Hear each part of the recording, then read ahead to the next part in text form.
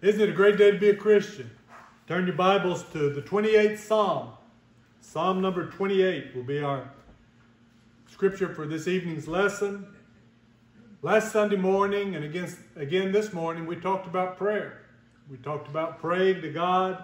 And tonight we're going to see if there are any attitudes that we might have that would keep us from having good reception to those prayers. So let's read in Psalm 28, starting in verse 1.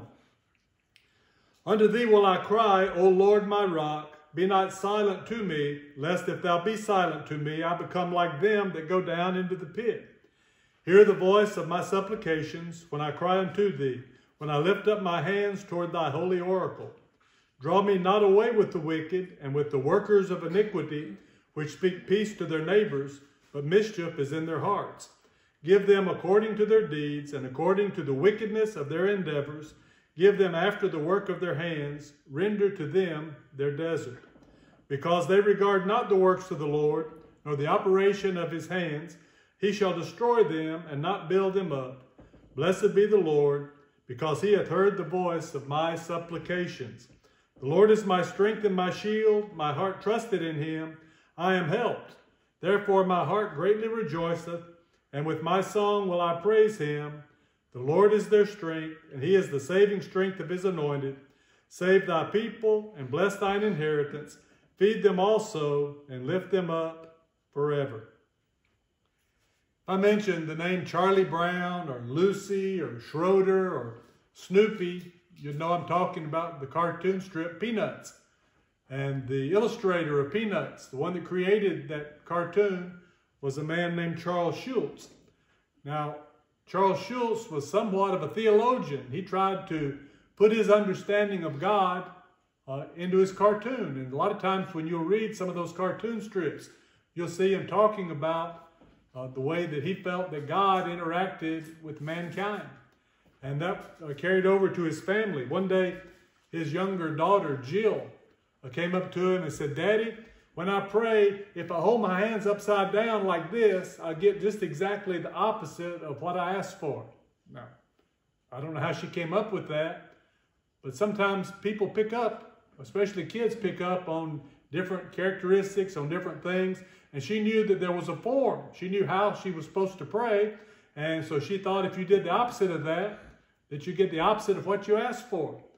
Now, we don't think things like that, but sometimes I believe that we think that our position affects our prayer. How we speak, how we hold our hands, how we stand or kneel or whatever has something to do with the way our prayers are received. When we lived in Memphis, in the early days of our marriage, we had this little television and it had rabbit ears on top. And I don't know if you've had TVs with rabbit ears, but you'd extend them and you'd turn them and you'd try to get the best reception you can. Sometimes we would attach coat hangers or we'd put aluminum foil on it. Sometimes we'd find out if you're holding on to the antenna, it makes it work better. And the joke got to be, okay, now raise your left hand when you hold on to the antenna. Now stand on one foot. Lean your head just a little bit to one direction. See if you can get better reception. And that was a joke, but sometimes people think that the way that they position themselves will have something to do with the reception of their prayers. Some think that they'll be able to pray better if they're kneeling, or if they're holding up their hands, or if they're laying prostrate on the ground. And all of those are examples that are in the Bible of how people were standing or kneeling or sitting when they were praying. But I don't think that our position has anything to do with the reception of our prayers as much as the position of our mind. What are we thinking? How are we thinking when we're praying? So tonight I want us to talk about 3 things that I believe that the Bible says will interfere with our prayers if we're not having the right train of thought, if we're not thinking right. That will cause bad reception when we pray to God. The first kind of wrong thinking is not being earnest in our prayers. Do you know of anybody that prays kind of lackadaisically? They're praying, but they don't sound like their heart's really in it. Or maybe they're not doing a public prayer and you wonder.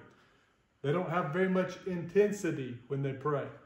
Charles Spurgeon once wrote this. He said, prayer pulls the rope down below and the great bell rings above in the ears of God.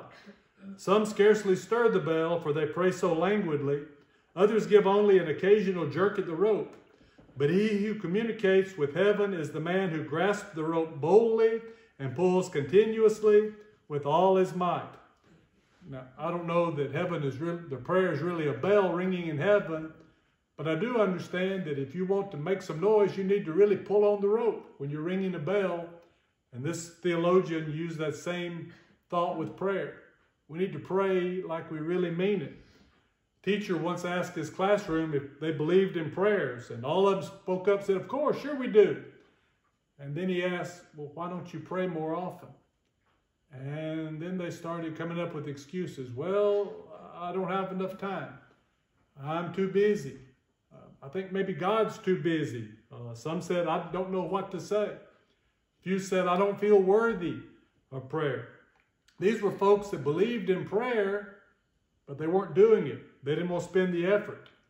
Now let's contrast that with David's prayer in Psalm 28.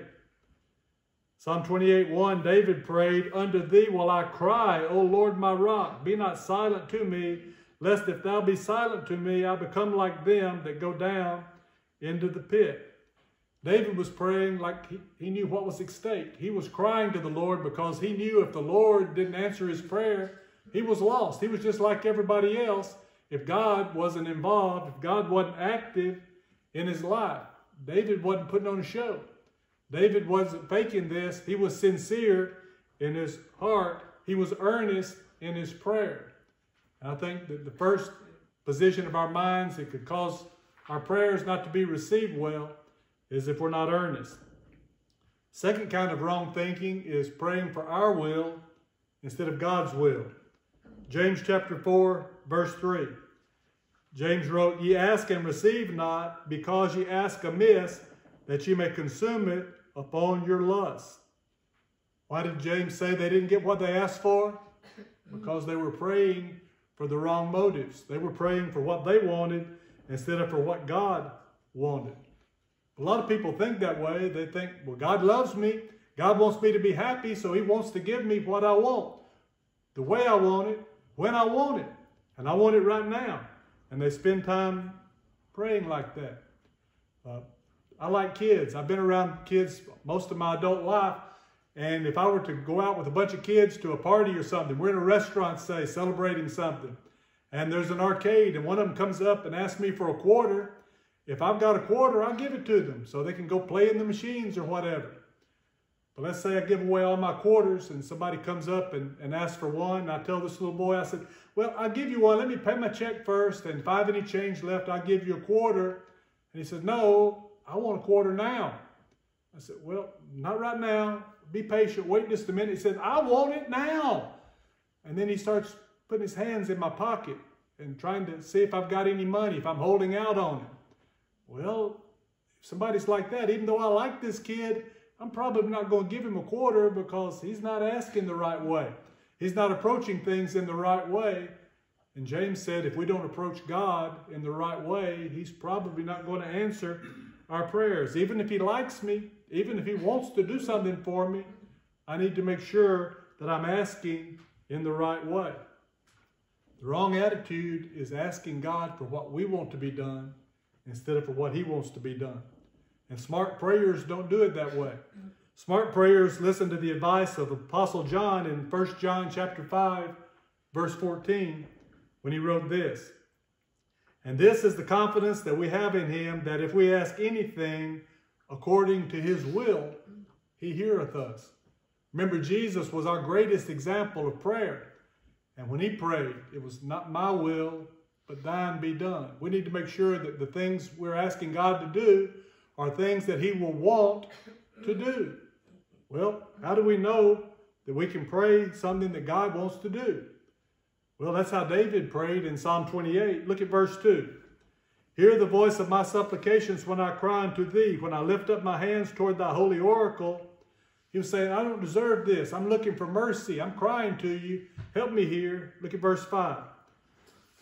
He wants God to deal with his enemies because they regard not the works of the Lord, nor the operation of his hands. In other words, he's saying, deal with my enemies because I respect your word. I want to do what you want me to do. But they don't. These people don't love you. You need to punish them because they don't follow you. And then verses 8 and 9, he puts it all together. He says, the Lord is their strength, and he is the saving strength of his anointed. Who was God's anointed? David was God's anointed. He says, save thy people. Well, who was God's people? David was God's people. And he's saying, and bless thine inheritance. Who was God's inheritance? David was God's inheritance. And he said, feed them also, lift them up forever. God's promised to take care of his anointed, to take care of his people, to take care of his inheritance. And David was just praying that God would do what God had already said that he was going to do. So in just those 3 short verses, David sums everything up.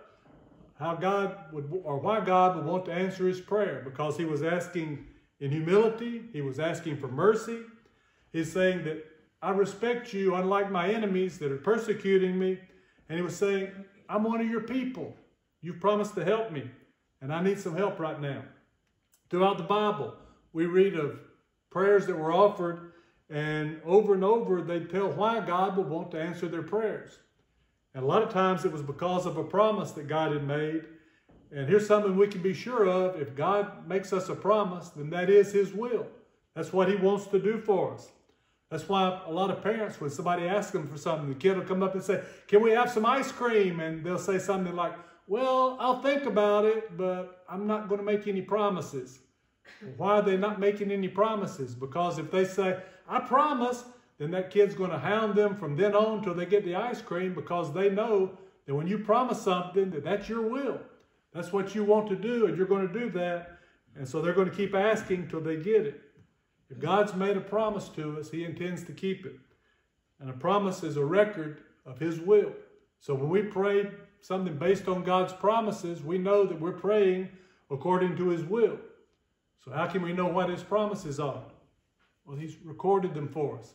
His will is recorded in this book. So if we read it and study it and apply it and do it, then we'll know that our prayers are based on God's will. So the first 2 ways or wrong ways of thinking that can interfere our prayers are not being earnest and then praying for something that's not according to God's will. The third kind of wrong thinking that can affect our prayer life is praying without believing. Look at Psalm 28 again, starting verse 6. Blessed be the Lord, because he hath heard the voice of my supplications. The Lord is my strength and my shield. My heart trusted in him. I am helped. Therefore my heart greatly rejoiceth, and with my song will I praise him. The English is a weird language. I don't know if you remember studying English tenses when you were in school. I read the other day that there are 36 different English tenses. I can remember past and present and future and past perfect, present perfect, future perfect, and maybe a few more. In Hebrew that David was writing in, there are 2 tenses. 2 tenses, complete and incomplete. Or they're called decided and undecided. Everything either is going to happen or it's not going to happen. That's the only 2 outcomes. And when David's praying this prayer, he's praying it in the completed sense. He's praying it in the decided tense. He knows that God's already decided he's going to do what David's asking because he's praying according to God's will. He has heard. I am helped. David's praying that he knows that God is going to give him what he is asking because God loves him. He's asking according to God's will. He's asking earnestly. And he knows the outcome's already been decided. David prays this way because he knows he's seen God do it before. He knows that God has always answered his prayer when he's praying according to his will. And James tells us that that's a critical element in prayer. Look at James chapter 1. James chapter 1 verse 5 says, if any of you lack wisdom, let him ask of God, that giveth to all men liberally and upbraideth not, and it shall be given him. But let him ask in faith, nothing wavering, for he that wavereth is like a wave of the sea, driven with the wind, and tossed. For let not that man think he shall receive anything of the Lord. A double-minded man is unstable in all his ways. When I pray, I've got to believe in God's faithfulness. I got to believe that God will keep his promises, that he'll do what he said he'll do. But if I doubt, then James says I'm unstable. And people don't want to do things for unstable people. Think about it. If you had a son or a grandchild or somebody that needed some money, they came up and they asked you for $5,000 and you had it, you'd probably be willing to give it to them if you thought that they were stable, that they would do what they needed to do with it. But if they hadn't been faithful in the way they'd used their money before, you might have second thoughts about giving it to them. And James said we can't approach God and be all wishy-washy. We can't be being washed back and forth like the waves of the sea. He said when that happens, God doesn't give us what we ask. So we have to ask knowing that God's going to bless us, knowing that we're going to do his will with what he gives us. So let's review. I don't want my prayers to have bad reception. I need to be earnest in my prayers. I need to seek God's will, not my own will. And I need to pray believing. I need to ask knowing that God is going to give me what I wanted. I read a story that a preacher named Tony Evans, he lives down in Texas, was telling. He said that he doesn't like elevators. He said there's just something about being in this little confined box, hundreds of feet above the air, being held up by a cable that he can't see, that kind of gives him the heebie-jeebies. He's not very confident in it. He doesn't like being way up there and not being able to control anything because he's afraid something's going to go wrong. And one day it did. He was in this big office building, a crowded elevator, many, many stories above the ground, and it stopped. And it was stuck between floors. And people started panicking. Some of them dropped on the ground, started praying. Some of them started beating on the doors. Some of them started screaming for help, but nobody could hear them. He said one person calmly walked to the front of the elevator and opened the little panel and pulled out the telephone that was in there because he knew that there was somebody on the other end of that line that could do something, that would fix it. He said even if he whispered, he didn't have to yell, he didn't have to shout, he didn't have to panic, because he knew that there was somebody that would listen, that cared, and that would make things right. And he said that's the power of prayer. He said sometimes I'm going to be in a situation that I don't like, and I'm not comfortable, and I'm scared, and I don't have any control over the situation, but I know somebody that does. And I know somebody that is listening, and I know somebody that cares about me and wants to help me. The person that trusts in the power of prayer knows the Lord. And he knows that he's listening to us when we reach out to him. Look at Hebrews chapter 10, verse 19. Having therefore, brethren, boldness to enter into the holiest by the blood of Jesus. We don't have to wonder. We don't have to doubt because we know that Jesus is standing before the Father as our intercessor. He's bringing our prayers to the Father's throne. We've got somebody on the other end of our prayers that's listening. We've got somebody that cares. We've got somebody that can do something about it if we'll just approach him in the right frame of mind. But if you want Jesus to relay your prayers to the Father, then you need to be a Christian. It's the only life worth living, the only death one would dare to die. If you're not a Christian, you can be denied. If you are a Christian, maybe your prayer life's been suffering. Maybe you haven't been approaching God in the way that you should. You need to make some changes in your life tonight. Won't you do it right now? As we stand together and as we sing.